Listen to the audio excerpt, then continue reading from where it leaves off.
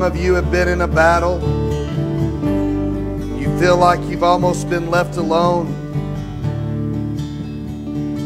But as the Word of God says in Psalms 23, that He's prepared a table before you in the presence of your enemies.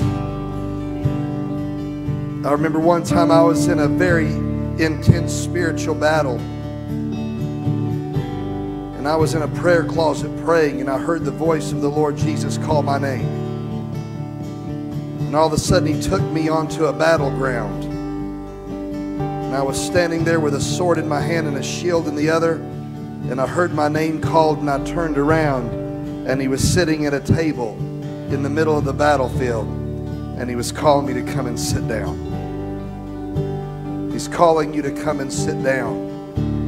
He's calling you to come and rest right now. Some of you, you've been so keyed up that you haven't felt like you could rest. But Jesus is calling you to a place of rest. Just go to Him right now and just sit down at the table. Just sit down. This is a place of nourishment. This is a place of comfort. This is a place, as Lori was speaking about, of healing. It's the presence of Jesus. When He looks into you with His eyes, He looks into the depths of your soul. When He looks into you with His eyes, it illuminates everything about who you are. And the healing begins to go forth, and the healing begins to flow, because He sees in every crevice and every corner and every crack of who you are. And He lets His blood come in and fill that place.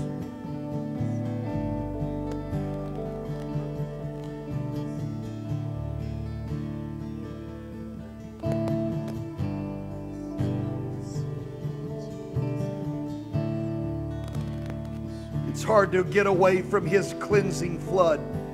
It's hard to get away from His cleansing blood. Because even at that table, if He reaches His hand out towards you, if you take Him by the hand, your fingers are right by the nail scars. You can't get too far from the blood that cleanses and washes and restores, and delivers.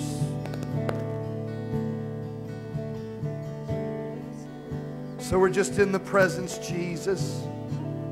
We're just in your presence, Jesus. We call out to you. We cry out to you. Lord, Lord, this is how we fight our battles. Lord, in the middle of the enemy's camp, in the middle of the battle, in the middle of the storm, Lord, we just sit down at the table with you. We just sit down and we rest. We just sit down and we rest. Some of you, you don't even want to admit to Him that you're weary. You don't even want to admit to Him that you're tired, but He sees it in your eyes. And would you just say, Jesus, I'm a little weary. I'm a little tired. Just right now, I need your touch. I need your touch. Oh, hallelujah, Lamb. Hallelujah, Lamb.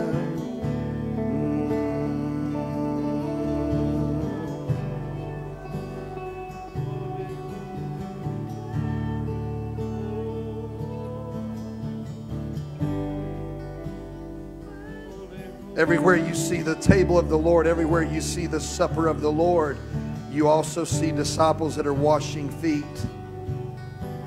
There's a foot washing going on right now. Your walk has been marred. Your feet have become marred from the walk that you've been, but the Lord is allowing your feet to be washed right now. It's cleansing the walk that you've had, and your past is being washed and being cleansed. He's giving you a new walk. He's given you a new way. He's given you a new song.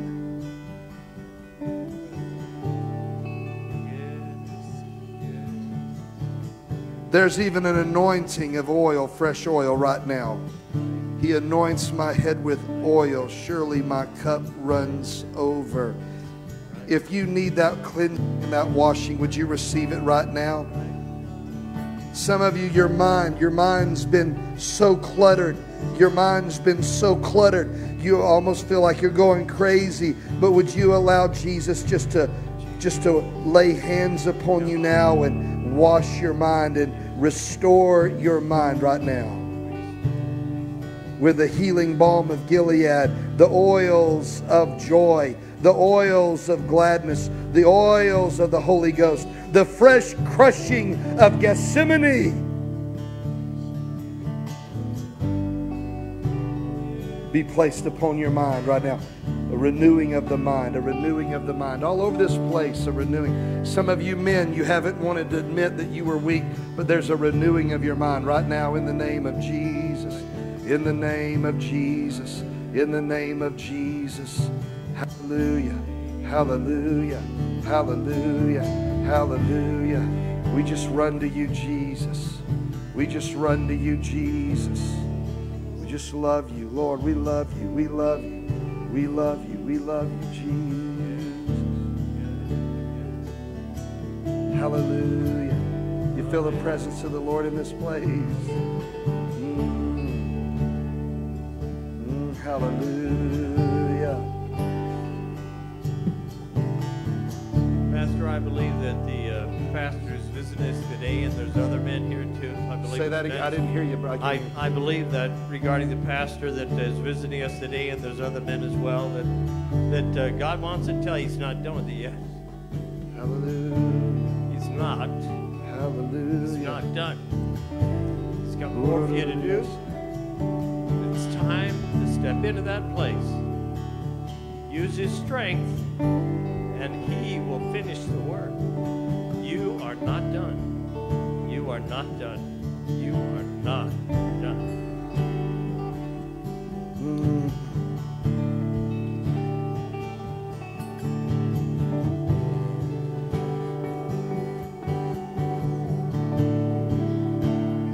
There's just healing taking place right now. There's a presence of his mercy and love. It's just being poured upon us. Lord, we receive it. There's somebody in here, you have been under condemnation, and even when I say there's a presence of his mercy and his love, you're literally trying to push away the mercy and push away the love because you think in your heart, I don't deserve that. I don't deserve that. And I break that spirit of condemnation. That's not of God. We cast it down at the pit where it belongs. And I pray, Father, Lord, the mercy and the unquenchable love of God pour into their soul now. Forgive yourself. Forgive yourself. Forgive yourself. You've been born again. You've been born again. You've been filled with the presence of the Holy Spirit and His power. But there's an area in your life you've been unable to forgive. And the Lord is saying right now, forgive yourself. Forgive yourself and let that blood flow into that area right now. Let that blood flow in to that place that you've been unable to forgive yourself. Hallelujah. Hallelujah. Hallelujah. Hallelujah. Hallelujah. Just a spirit of restoration. Some of you, not all of you, but some of you need to take somebody by the hand next to you.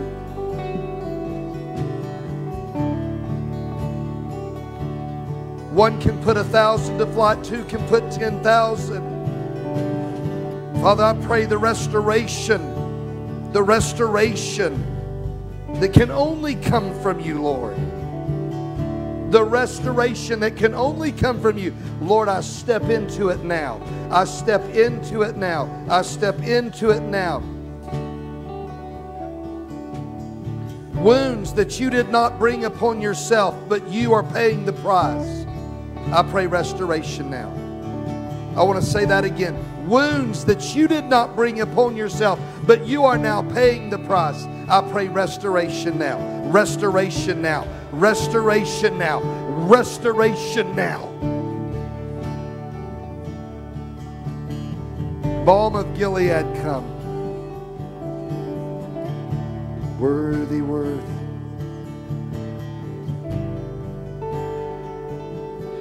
Even when I said that, if that was somebody near you and you know what's going on in their life, just take them by the hand and begin to pray for them right now. Just begin to pray. I feel the Holy Spirit so strong. doing ministry right now. You are worthy, Lord. You are worthy, Lord. You are worthy. You're worthy.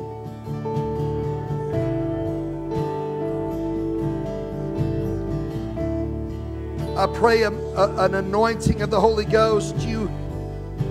Someone is here today and you feel like God could never use you because of what has happened in your past. But the Spirit of the Lord is here to say to you, there is an acceleration coming.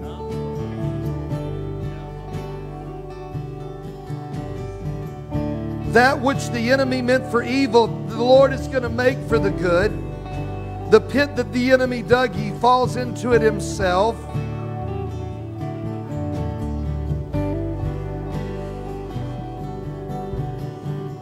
God is saying, step into the call that I've called you into. Step into that. Step into that. Some of you would say, God, I don't even know what that is. But the Word of God says in Thessalonians, this is the will of God, your sanctification. So the more you press into God, the more He will reveal His will in your life. And so we just press in. Hallelujah.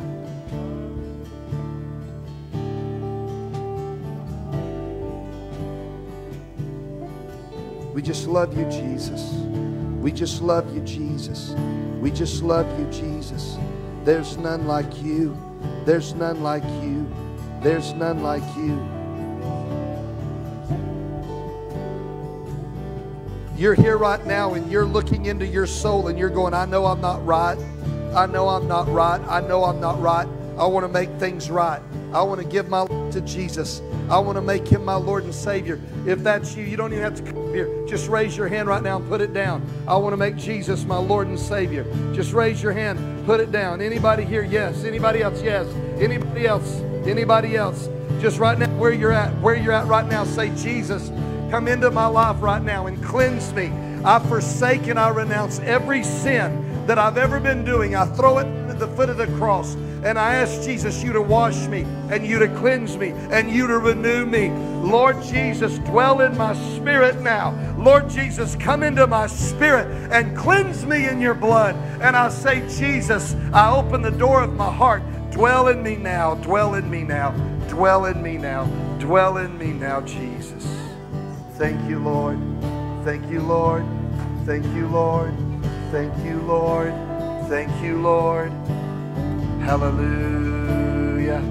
That's the Lord. That's the Lord. Oh, hallelujah. Gives me beauty for ashes, oil of joy for mourning, garments of praise for the spirit of heaviness. Gives me beauty for ashes, oil of joy for mourning, garments of praise for the spirit of heaviness.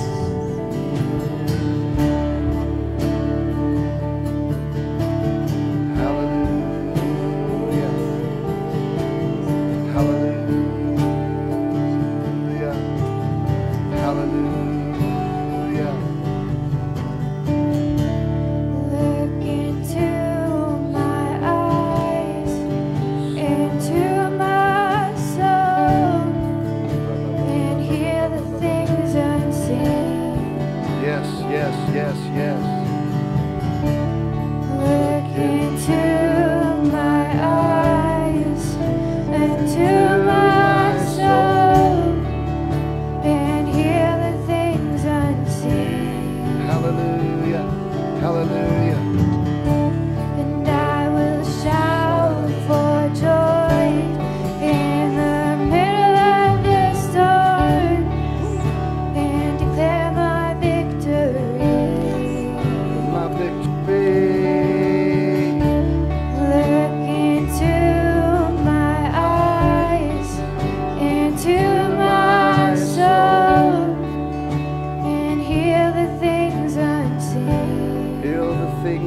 sing.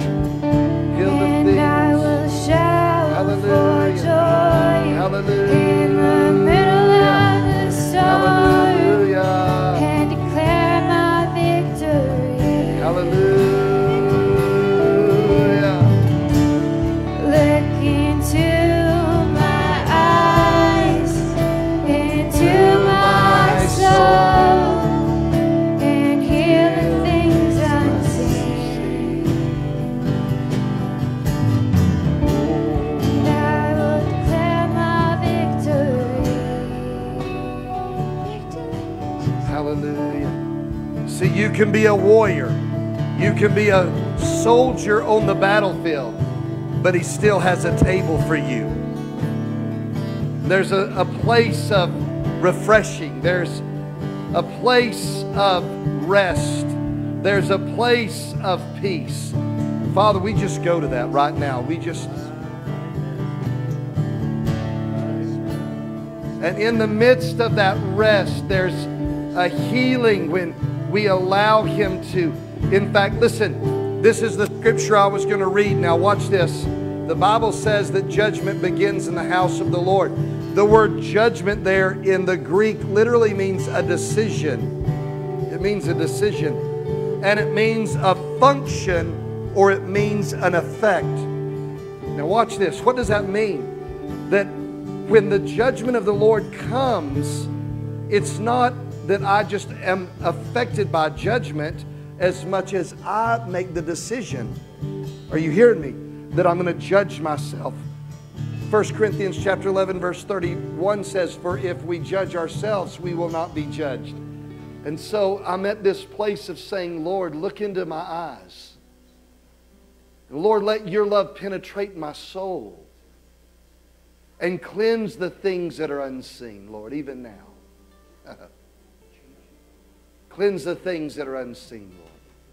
Lord, I choose even now. Lord, I know that your word says that judgment begins in the house of the Lord, but at that place, Lord, I don't want to be affected through the judgment. I don't want to be a recipient of the judgment, but I want to be a function of your presence. And I want to be a function that says, Lord, I judge myself today.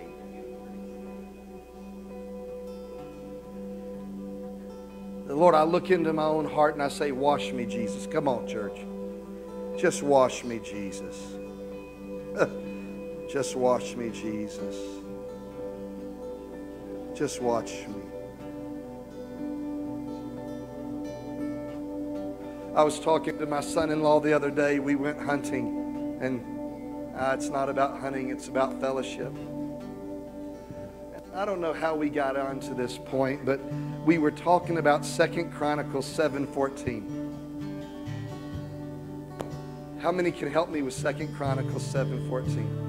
If my people who are called by my name will humble themselves and pray and seek my face and turn from their wicked ways, I will hear from heaven and I will heal their land.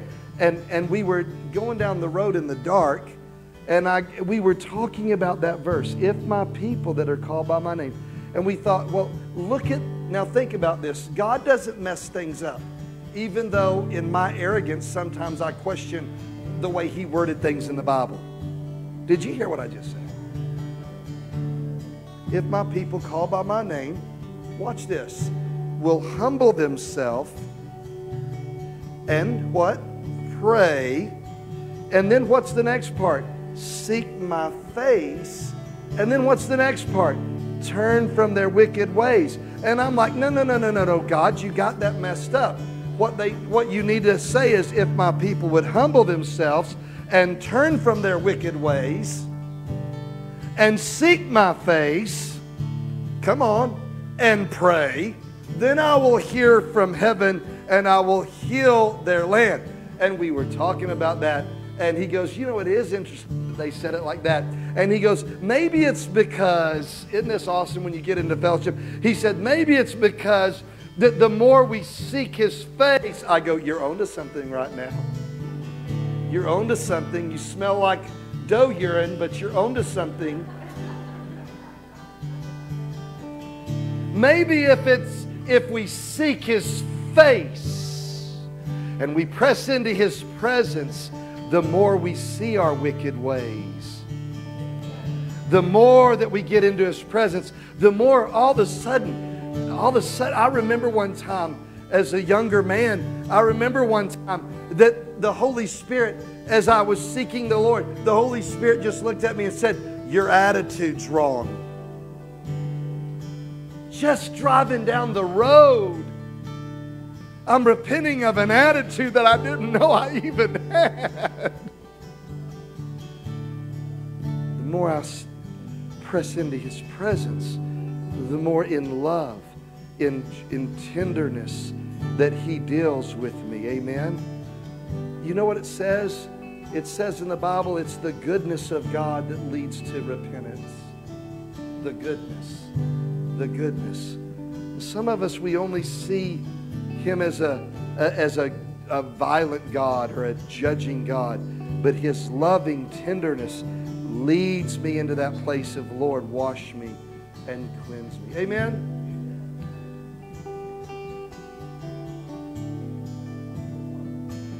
Can I say to you, we have had a very unique weekend. This did not happen in the first service, but it happened last night. Amen? And all I want to say to you guys is this. If I can just share this. If you looked at my notes, okay, the Bible says He uses the foolishness of preaching to save the lost. And if you looked at my notes, you would see that I said, the days of a commercialized church are over. It's over. All the gimmicks and all the hoopla is over.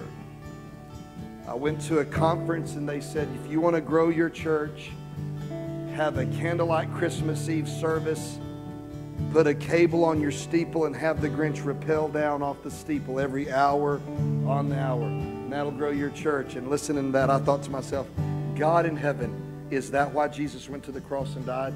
Where the Grinch could rappel down a steeple? Absolutely not. Gone are the gimmicks. We're coming into a season that God's calling us to be real. Amen? We're coming into a season where God is...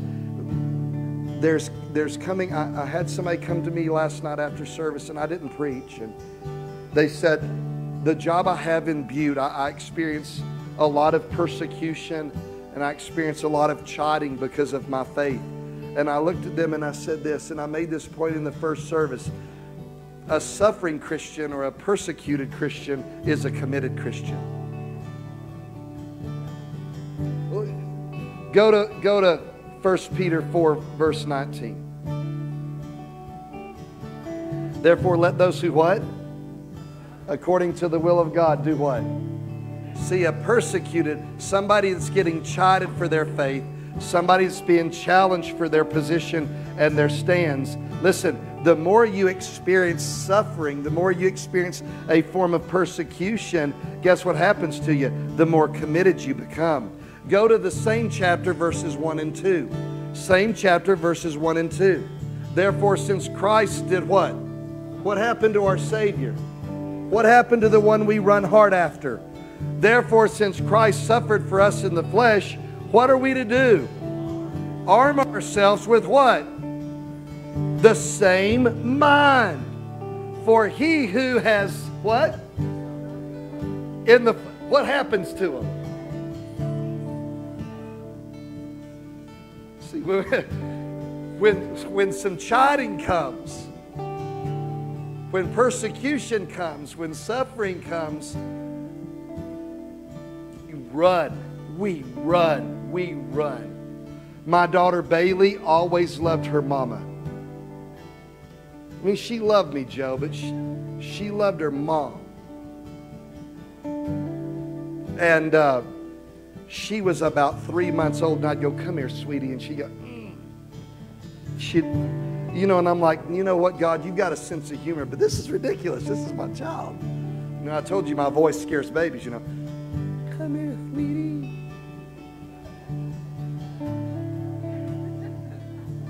Little bald-headed little girl, bald-headed. All my children didn't grow hair till they were over a year old.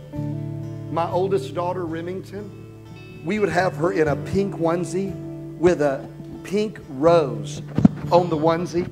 And people would see her in the grocery store and go, he's the cutest little boy. And she's a girl.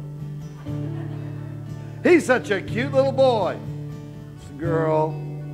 After about 6 months, Kathy, he's the cutest boy. Yep, he sure is.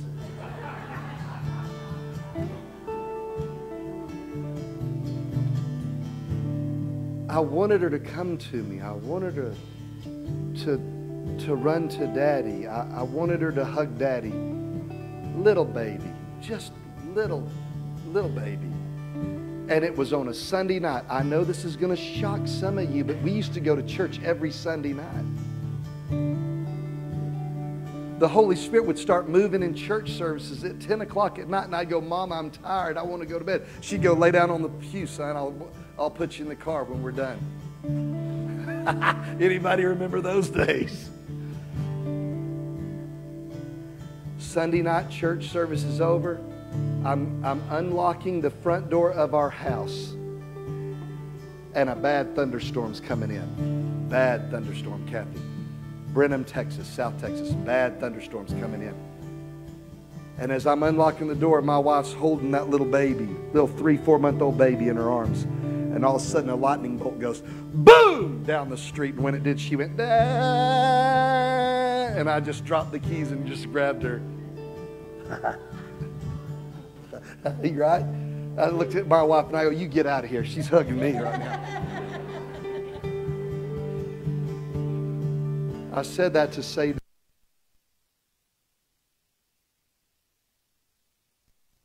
when there's a lightning bolt that goes boom, we run to the arms of Daddy. We want to run to the arms of Daddy. Papa God, Abba Father. I just sense in my spirit God's calling us to run to Him today. Amen? Don't you feel that? Don't you feel His love and His presence? So Lord, we just run to You. Lord, we Lord, don't want to take for granted Your presence. Ever we don't want to take for granted Your presence. Lord, we just run to You today. Lord, we, Your sons and daughters, the sheep of Your pasture.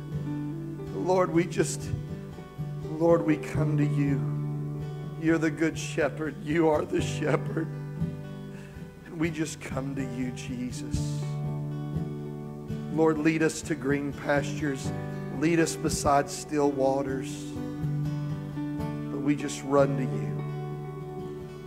Lord, we come through to You. We come, Jesus, You're the gate.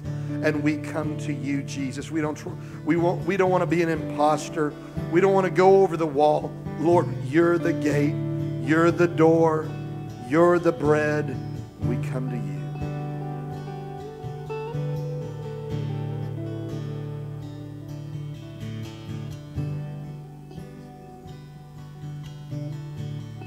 Lord, it may look like we're surrounded, but we're surrounded by Your presence. And we say, Emmanuel, Emmanuel, Emmanuel, God with us. Hallelujah. Now, would you take somebody by the hand? And would you bless them today? Would you bless? It may be your spouse. It may be a friend. It may be your son. It may be a daughter. Would you just, really speak a word of blessing over them today? Father, we declare blessings of God. The blessings of the Lord. The blessings of the Lord. The blessings of the Lord. Father, I pray a blessing over David and Liam Nelson right now. Right now, right now. I pray a blessing on you, Liam, right now in the name of Jesus. Liam, I want you to say, God bless my daddy. Would you just say, God bless my daddy? Right now, just say it to Lord, I pray a blessing on my daddy. A blessing on my daddy. Amen. Amen. Hallelujah. Hallelujah. Hallelujah. Jimmer, I pray a blessing over your spirit, soul, and body. And I pray that your rehab would be fast. I pray that you would not struggle. I pray that your body, I just speak life into your body, blessings into your body. Father, I pray for Dolores. I pray for her shoulder and her arm, and I pray she would have a quick recovery, Lord, in Jesus' name. In the name of Jesus. In the name of Jesus. You love the Lord? Isn't God good? God's so good. God's so good. Hallelujah. You love the Lord? Listen, I'm not going to read this to you today. You asked for it. Oh, I have a letter here that I wrote. It's just a template. You may want to use this. You may not like it. You may get a few ideas from it. But this is basically it says the document is being, to whom it may concern, this document is being presented to you today as a religious exemption and civil right violation letter to the COVID-19 vaccination.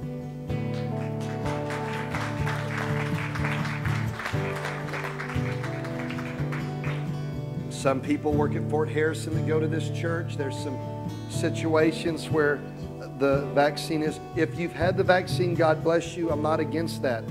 But I am against the government mandating it when they didn't mandate it to the post office, and they didn't mandate it to the Senate and their staffers. They didn't mandate it to Congress and their staffers. They didn't mandate it to companies of 25 employees. Come on. I mean, if it's really a safety issue, and here's what I don't understand. I'm starting to preach, and Stan, I got to quit. What blows me away is, guess what happened yesterday all over the United States of America? Something I get excited about every week. NCAA college football. Woo, howdy Aggie. My daddy was an Aggie. My granddaddy was an Aggie. And my great-great-granddaddy rode a donkey in the Civil War. I said, howdy Aggie. Okay, anyway. They had 70,000 people there. Nobody had a mask. Come on, come on. All over the nation, thousands, 50, 60,000 people in stadiums. Nobody's wearing a mask. Nobody's being mandated to wear a vaccine. Come on. And then so if you want to get this, it's just a template letter. You can read it. If you want to use this at work, go ahead and do so. God bless you. Amen. Stand with me all over this place. God bless you today. Listen, 5 o'clock, First Assembly of God. They're going to be showing again. What is the video? Roe v. Wade video at First Assembly of God.